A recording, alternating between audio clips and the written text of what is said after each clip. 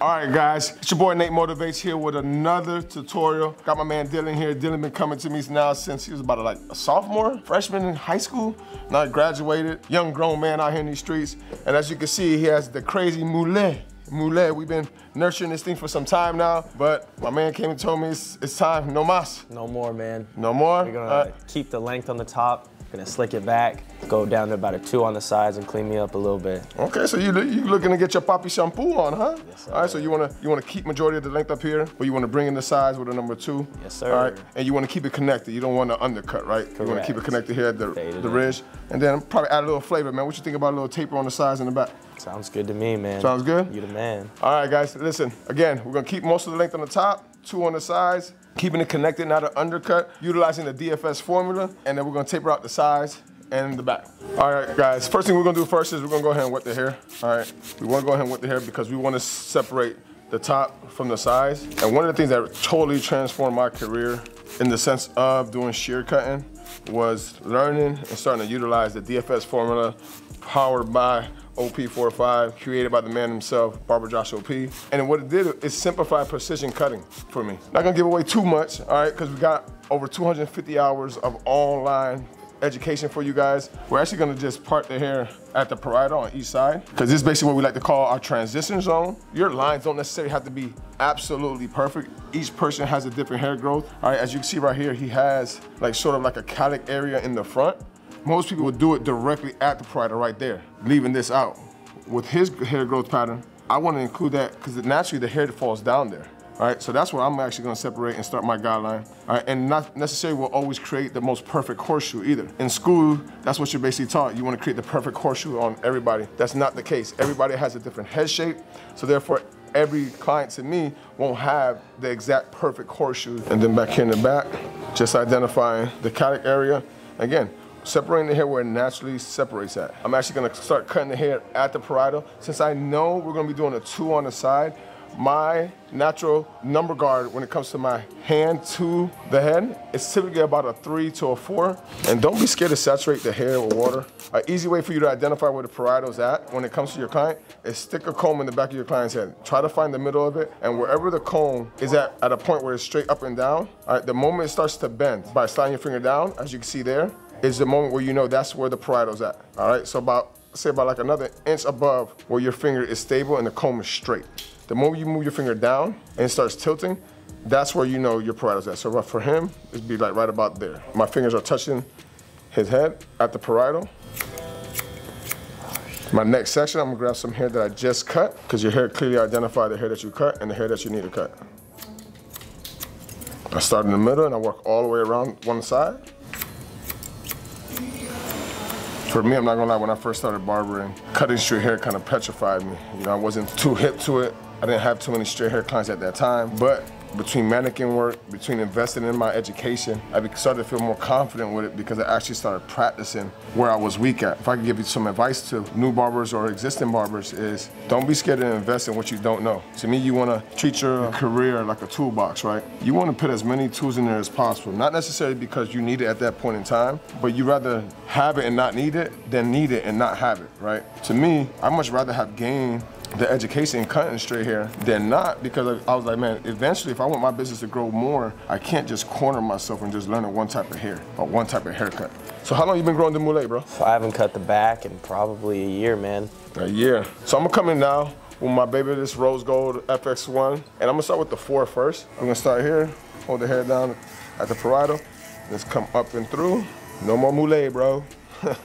But your head just shrunk tremendously just now. And as you guys can see, as I'm coming up, I'm going up and through the guideline I just set with my shears, up and through. All right, shit. You can see they can blend right into there. For the most part, if we have to do some more refinement later, that's okay.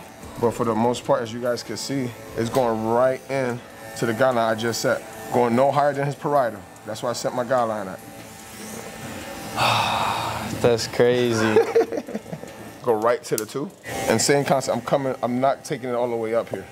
All right, right off the shape of his head. As you can see, the shape of his head sits that so my clipper is gonna move in that same motion. You see where the comb starts disconnected from his head right here at the parietal? That's exactly where my clipper is gonna come off his head. So in a more slower motion, the clipper looks like this. Remove the comb, I'm doing the same thing. All right, getting it nice and clean. So when I get done with this number 2 guard, I'm gonna turn them around, but hey, this is something you definitely wanna be mindful of, especially when you're doing a big transformation. You know what I mean? You wanna get the look that they're looking for. You don't wanna rush it, and you wanna move it efficiently. That's a 2. Yeah, let's do a 1 for sure. Yep, say less. So what I'm gonna do is I'm gonna do a 1 close, and I'm gonna leave room to fade into the 1.5. So I already got a 2. Keep it like a mid fade almost. Holding his ear down so I don't catch his ear. Boy, got a weird growth pattern back here in the back. Look at this, hair go down. So I have to identify that growth pattern and now cut it in the opposite direction to get my desired length that I'm looking for. And basically just connecting the dots. And since I know I'm already gonna taper that and I got my clipper in my hand already, I'm gonna go ahead and set my initial guideline for his taper already. Again, about efficiency. Go ahead and clean the bottom of his neck up. In doing so, again, it's all about being efficient, guys. Now all you gotta do is grab your shaver, ball that out. All right, and you see how that works? We got down to our desired length that he wants. All right, and now we're gonna go ahead and just fade it up. Because again, we did not want to undercut. He wanted to keep the top, but he wanted it to be blended and connected. And I think that's something that we gotta make sure we identify when it comes to cutting long straight hair, when they're cutting it off. Asking them, do you want it connected or do you like a disconnect? And even better, ask them to bring you a picture. I think a picture is a great reference point, especially if you cut transformation cut or cut someone for the first time. I highly recommend it. That way you guys get to learn each other. I typically like using my 1.5 halfway if you see my previous videos, but when I'm cutting or debulking someone's hair like this, I might do some lever play, which is sometimes necessary. I could have did my 1 open, I know, but playing it safe and wanting to fade this up accordingly and efficiently, I decided to fade down and go to my 1.5 guard. Gonna come in with the 1, all the way open. The initial guideline was all the way closed, so I'm coming all the way open and knock out that bottom faint line right here. I'm gonna do less talking, more cutting, which is pretty self-explanatory. As you guys can see, it's bringing that line all together right there. Drop the halfway. I usually like using the corner of my guard at times to get some darker areas, because you don't always need to attack your guideline full guard, all right? There's gonna be some areas that blend out a lot quicker, a lot easier than others. And this face coming together nicely, man, nicely. So Dylan, man, you've been coming to me as long as you've been coming to me. What do you think is one of the main reasons why you've come to me so long? The best results, and they're consistent, man. Best results, and I appreciate that, brother. Absolutely. So barbers, any of you guys listen to this tutorial, man, and it's not to toot my own horn, but I think a lot of people undervalue being consistent, man. Being consistent with your schedule, being consistent with your results, just being consistent all the way around as a business owner. I mean, if you're operating as a business owner, I mean, you're owning every part of your business. Being consistent should be one of the top priorities in your business. That comes to showing the work on time. That goes to, you know what I mean, getting the desired education needed to supply your clients with the desired look that they're looking for. So what I'm gonna do now is I'm gonna grab my trimmer and I'm gonna go ahead and just start shaping and putting this haircut into a frame. Starting off with lining up the neck first, folding on the ear with my pointer finger. There's no need for me to come all the way in here and be extra cosmetic with it. I feel I like to follow the shape of his head and put it right there.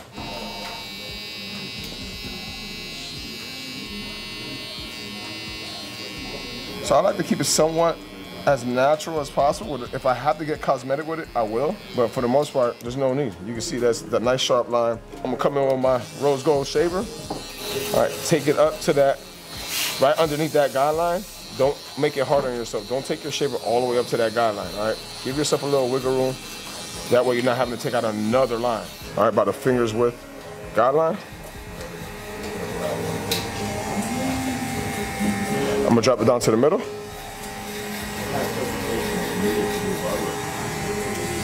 And close. I'm gonna go ahead and come in with my halfway, and this should blend it right into that. This is why it's important to know your measurements and have a system in place when it comes to your fading. That way, again, it can make you more efficient. If you know all your steps and know where your guards fit at, that'll make you more efficient and actually quicker with your clients. And not so much quick as in trying to hurry up and getting them out, but getting them done in an efficient, timely manner, consistently. Remember I told you earlier, it's about consistency. All right, guys, got the trimmer back in my hand. Just wanted to clean up the neckline real quick, just a little bit more after fading. My pointer finger on the ear, utilizing like as an axle, clean up around the ear. I'm just gonna line up the back of the beard while I have trimmer in my hand, clean it up. I'm gonna start at the top. I like to say A, B, then C. All right, I'm gonna start off my initial guideline right there at the very top. All right, keep it as natural as possible, not getting too cosmetic. Start at the bottom where the hair becomes more dense at. Same thing here, fold the ear down.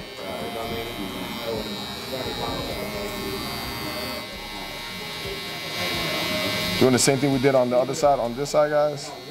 Again, he doesn't want to cut too much of the length on the top, but the way for us to make this connect with the sides properly, we're gonna split the hair right down the middle. Again, this is one of the strategies used by and taught by the DFS formula. I'm not gonna give you guys too much free game. Make sure you guys click the link in the description below. All right, if you guys want some more or having access to over 250 hours of online education when it comes to the DFS formula and precision cutting, we're gonna utilize the guideline that we created earlier in the haircut, all right, to connect the top now. So if you remember, that guideline is right there from our parietal.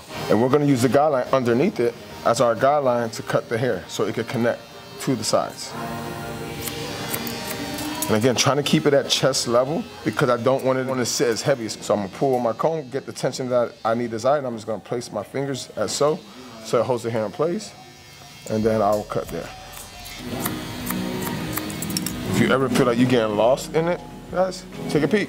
The hair's right there. So when you grab it, you can still get yourself right back on track. As you guys can see, I'm just gonna pull out, angle it down, connect that with the front, right there. And yes, we're not taking much off the top. What we're gonna do is we're gonna make sure it's all even. So with us doing this technique, we've created now a little peak where you start seeing the hair fall off right there. See where the hair is falling off at right there? And this is still there. This is the little peak that we created by connecting the sides to the top. You see I have that little peak. All I'm doing is gonna take that peak off right there. And again, you can see it's barely taking anything off, but that little bit is now gonna connect the top to the sides even more. And I don't wanna get too much into the sides, because if I start grabbing here, all right, that'll negate everything that we just did as far as connecting the sides to the top. Oh, hell yeah. Come on, dog, what you thought? What you thought? Don't peek, don't be looking over there. That's the thing, y'all, I gotta put something on your thing, because they be looking too early. All right, guys, so as you can see, I'm gonna blow dry it, but for the most part, you see how connected that is already. Is there some areas I can refine? Of course, I can refine a little bit right there, but you got the general consensus and general understanding of how you connect the top to the sides. I'm gonna go ahead and put the best clay out there in the market. All right, Tune 45 indestructible clay, man. For me, this is a great product, especially for long straight hair.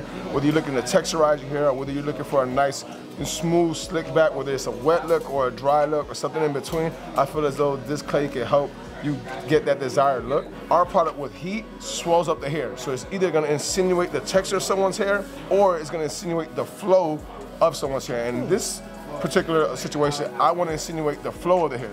So I'm gonna massage the product into his hair, evenly distribute it in my hands. And one thing I know about him, he does like his drier look. But if he wants a wet look at the end of it, I can always add additional product. But this is how it would look if we did no blow drying and we left it as such. Medium speed, medium heat. All right, and I'm just gonna blow dry the hair in the direction I want it to go. Shout out to Barber Josh LP with his fire vent brush.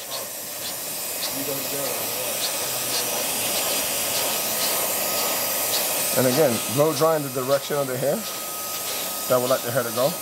I know we don't want just a flat look on him, so I am gonna lift it up here in the front, just a tad bit, kind of giving it the form. And you guys can see how one side of the hair looks when it's blow dried almost all the way, and how it looks without being blow dried. That's the difference when it comes to our product. It can provide you the insinuation when it comes to the flow, or it can provide you that nice textured type of wet look, versatility when it comes to our clay. After I do heat, I like to go ahead and blast it with cold so that I can give it a hold look, all right? Not truly done all the way blow drying it yet.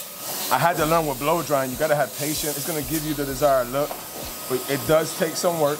It takes women so long to do their hair sometimes, so we gotta understand this process right here. Look at all that hair, man. You can make a carpet with that. Oh, cuz. I forgot what the back of my head looked like, dude. Yeah, bro. It definitely shrunk your head size. Mm-hmm. And then you can see, like I said, still got some movement in your hair. You know what I'm saying? That's what it dry. Fire. Cool.